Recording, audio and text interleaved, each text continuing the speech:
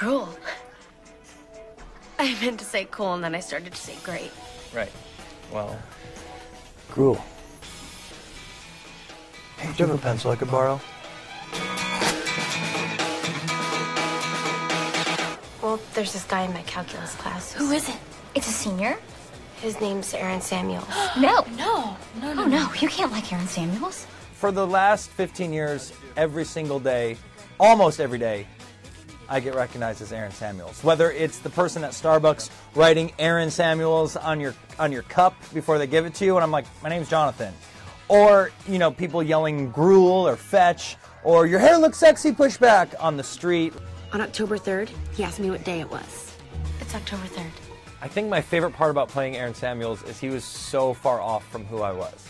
Like, I grew up a theater nerd and a drama club nerd, and here I am getting to play, like, what I always wanted to be, which is, like, the cool jock guy. And I remember Tina wrote a note after the movie to me saying, you know, something along the lines of, like, great work, you're great acting. I know it's not easy being jocksy all the time. Gretchen told me that you like Aaron Samuels. I mean, I don't care. Do whatever you want. But let me just tell you something about Aaron. All he cares about is school and his mom and his friends. Is that bad? What I also love about Aaron Samuels is what he stands for, which is he cares about school, his friends, and his mom. And, you know, that related to me in a lot of ways because that's really what I cared about in high school. And getting to play that and kind of being the voice of reason and kind of being the person in the movie that has some heart to him, everyone else kind of is finding themselves, Aaron already knows who he is. And that's kind of a relief as an audience member. You shopping? No, I'm just here with my boyfriend. Joking. Sometimes older people make jokes. My Nana takes her wig off when she's drunk. Your Nana and I have that in common.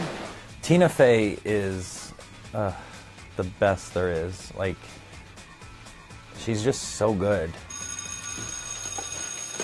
Picture, you've never really worked in Hollywood, and the first movie you have to go on set and say lines to in a comedy no less, having done no comedy, you're with Lorne Michaels and Tina Fey. Like, what do? Like, you're with them, like, you're just always nervous that you're not good enough. Having her on set was, I mean, it was awesome.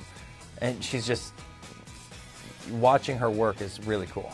Hey, you guys, happy hour is from 4 to 6.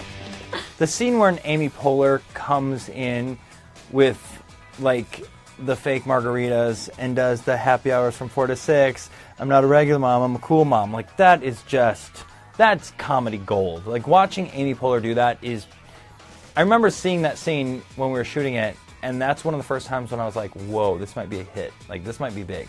Like, that's just so funny. Well, the first time I did it, I got a 0. Wrong. But then when I checked it, I got 1. There you go. Lindsay would get really nervous before takes sometimes. And it was cute because she was only 16 or 7, I think she was 17. You know, you're kind of at that age where you're awkward and you have, like, fidgety things and you're tugging on your sweater all the time. And I remember she'd always tug on her sweater.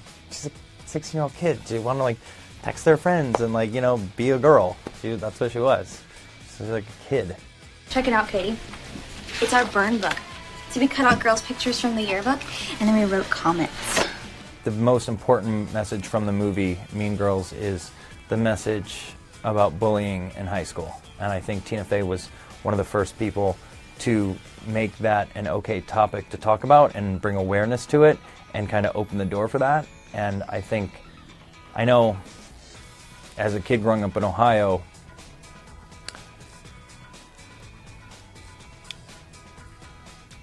I would have liked Tina to write this a lot earlier. I want you to raise your hand if you have ever had a girl say something bad about you behind your back. I've had so many fans come up to me or message me or write me at how much this movie impacted them. I think just by bringing awareness to it and talking about it and actually just acknowledging the fact that Mean Girls exist. Right there, when you acknowledge that, that's what starts change.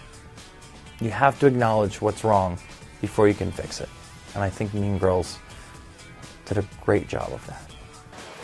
Why do you wear your hair like that? Your hair looks so sexy pushed back. Katie, will you please tell him his hair looks sexy pushed back? Do I really think my hair looks sexy pushed back? Yes. I mean, look at it. It's fantastic. Best haircut ever. Do you feel nauseous at all? No. Have you been drinking? No. Okay. Girl.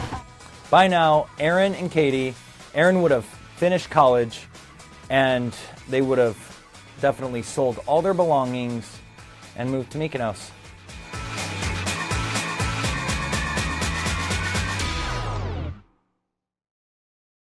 Hello Today fans, thanks for checking out our YouTube channel. Subscribe by clicking that button down there and click on any of the videos over here to watch the latest interviews, show highlights, and digital exclusives.